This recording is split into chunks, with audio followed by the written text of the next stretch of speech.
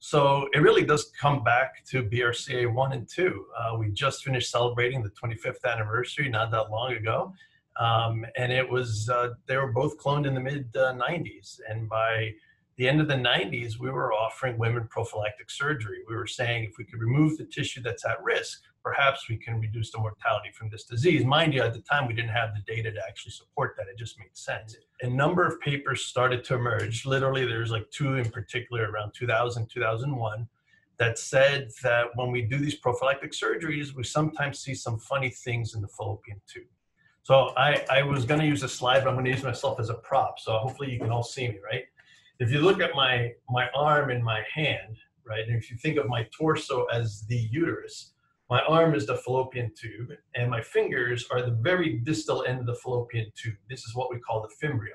And the ovary usually sits right here, and the fimbria sort of kind of wraps itself around the ovary and moves around it so that every month when that follicle gets released during ovulation, it can make sure to grab that egg so it can travel down the fallopian tube.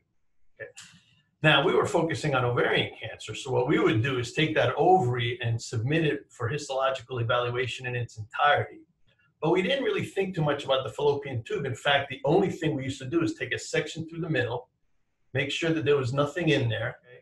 But you had these early papers in 2000, 2001 that said, you know, even when we take this sort of kind of cursory look at the fallopian tube, there were weird cells in there. And we saw those papers and we sort of kept in mind the fact that even though we looked at the entirety of the ovary, we never really found any early cancers, any silent cancers. And we started to wonder, were we missing the boat on this? Was this somehow paradoxical that we're looking for ovarian cancer, but we're finding some funny things in the tube? At the time, people interpreted this as, well, perhaps if you have a BRCA mutation, you're susceptible to both ovarian cancer and breast cancer. And hey, maybe this tubal cancer, which we thought was really rare. But we went back and asked, has anyone ever looked at the entirety of the fallopian tube systematically, right? And we looked in the literature and we found nothing, right, to look at this. And so we were intrigued enough that we thought, you know what, let's develop a way to really look at the entire fallopian tube from these prophylactic specimens, from these young women who carry BRCA mutation. And what we noticed in a handful of these cases was that there were dysplastic, malignant-looking cells at the very end of the fallopian tube. These cells looked exactly like what the tumor cells looked like. So we're like, well, we're looking for an ovarian cancer that looks like this. What's going on here? And so we started doing more cases, and every single prophylactic specimen that came through, we did this. And what we found was that there were these early cancers in the very end of the fallopian tube, only the distal end. We didn't find it anywhere else along the length of the tube. It was really the business end where it interfaces with the ovary.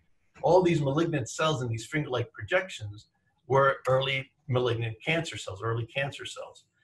And when we did the genetic analysis, we realized that the ovarian tumor shared the exact same genetic features as these weird early cancers from the fallopian tube. So we started with this concept, maybe these ovarian cancers are really coming from the fallopian tube. And over the years, in fact, about now 3 years ago, we published, I think, the first paper that really provided the genetic proof, right? So what we did was we took these cases where we had the fallopian tube and we had the ovary in a cohort of women. And what we found is when we laser capture, you can use a laser to capture the cells at the very end of this fallopian tube and then look at the genetics. We found that the earliest lesions were present in these precursor cells in the fallopian tube. They would become a cancer in the fallopian tube and then shed to the ovary. And as each step progressed, they would acquire additional mutations, really supporting that they came from the fallopian tube at a genetic level. And it was really looking at these women who had the BRCA mutations. We later on went back and asked, is this unique to BRCA mutation carriers, or is this something that we see in the general population?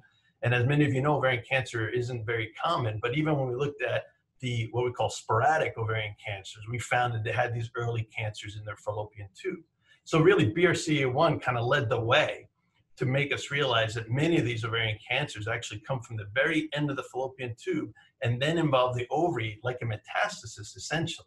The problem is that we don't see symptoms when these early cancers are in the tube. We only see them once they get to the ovary and they go large enough to create what are non-specific symptoms for ovarian cancer. And then once we diagnose them, unfortunately, most of the time, they're quite advanced.